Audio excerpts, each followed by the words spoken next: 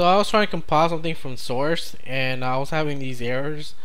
Usually when you have these errors, it's because you're missing some files.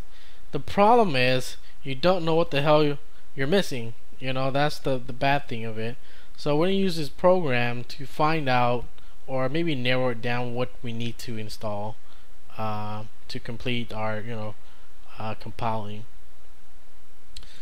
So what you need to install is, what is it called?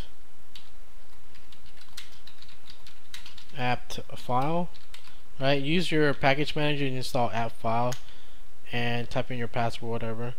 The first thing they'll tell you to do is to update, sudo Apt-File update, and what this will do is sync it with your your repository list, and it's gonna create a database, and so you can use that database to locate our missing files. If you ever use the locate command, it's kind of the same thing, but this one is for a different purpose, right? Anyways, that's what you have to do: install it and then do the update. Okay, and we'll use that in a minute, but let me find my folder here. So let's downloads. So this was the file that I was trying to compile, and open the terminal here. Alright, so this was the file, and let me show you the error here.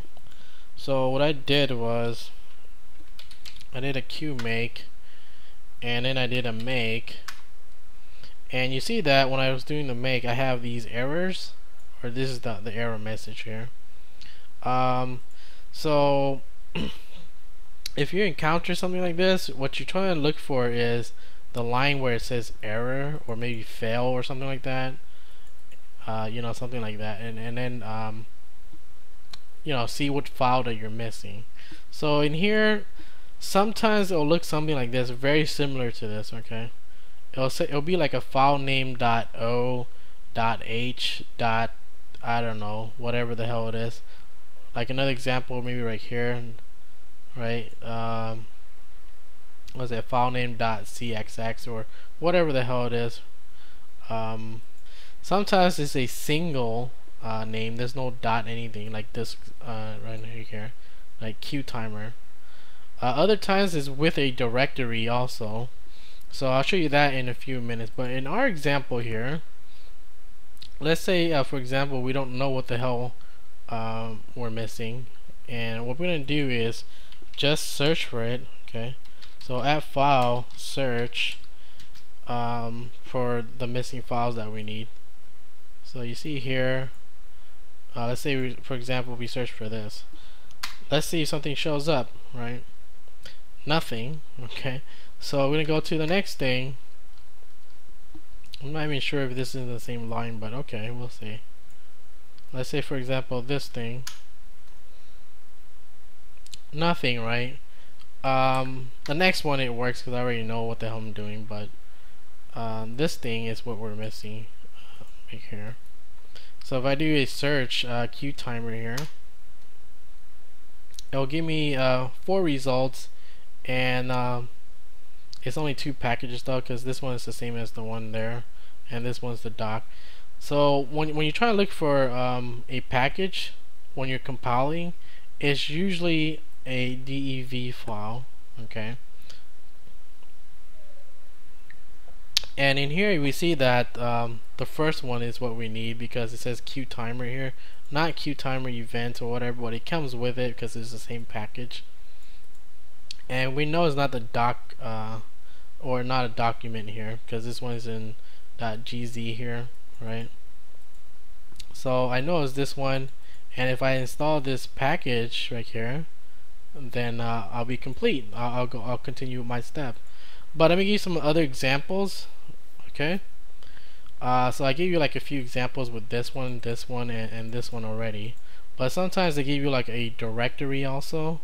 So let me clear this here.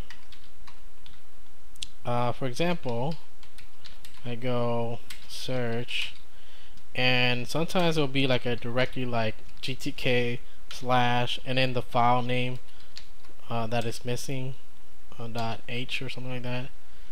yeah, it will look something like this, and you can use that to search, okay, with the directory in there, if that's what it says in your error output. Okay, so you see this one, it gives me you know, the path and the name you see here. So that's another example of how you can search. Other ones, let me see here. Sometimes it'll just come out with one result. So let me give you an example of that. .h or something here. Right, it gives you one result. When you get something like this, that's a miracle. Okay, I don't think you know, it'll happen all the time, but if it gives you one of the results, then you know what you need to install. It's just this thing. But if you go into something like this, you'll see that they give you a lot of results, right? I mean, look at this, all this thing. You have to, you know, determine which one you need to install. Another way to narrow it down, since we know we're looking for like dev files, DEV files, what we're gonna do is just grep it to just look for devs, or it has devs in the line, and you see it narrows it down a little bit. So that's the way to help you determine which package you need to install, right? So that's some of the examples, but let me just go back to what we were doing. So we did a make, and we had these, well, let me clear it first. So we did a make, and we had these errors. So what we had to do was search, and we did a queue timer. Okay, this is how I solved it, my problem. And then after that, we know that we needed this file. Okay, and what we do is just sudo apt-get install this thing was at libqt4-dev here, and just install that sucker. So we'll wait in a bit here, and there you go, it's done. Right, now let me clear it here, but this time we do the make, it'll let us continue because we just installed the package. Right, there's no error, it keeps going right now. So that's how I solved my problem with you know, those stupid error message. And if you ever run into like missing files, just use Apt-File as in your repositories, I believe. Anyways, that's it for this one, and continuing on with, you know, your compiling using make install, and or maybe sudo check install, whatever. That's it for this one.